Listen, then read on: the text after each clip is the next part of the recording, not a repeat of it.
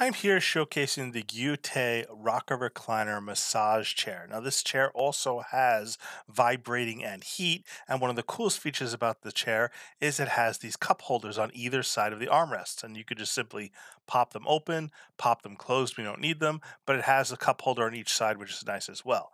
So the chair is kind of like this velvet type of fabric on top of it, and it has the little pouches on the side to put in your remotes or a TV guide if people still use those these days, magazine, book, etc. Here's the remote control to turn on heat, and it has the vibrating massage points for up and down your entire back. So this rocker recliner works really well. It's very comfortable. You could sit in it, rock back and forth. It provides no friction. It actually just seamlessly glides back and forth. You could pull that little handle in the seat area, and then it folds back into a recliner. Now, when you want to pull it back into its rocker mode again, you just got to give a quick kind of push with your ankles to close the leg that expands, and it works fine.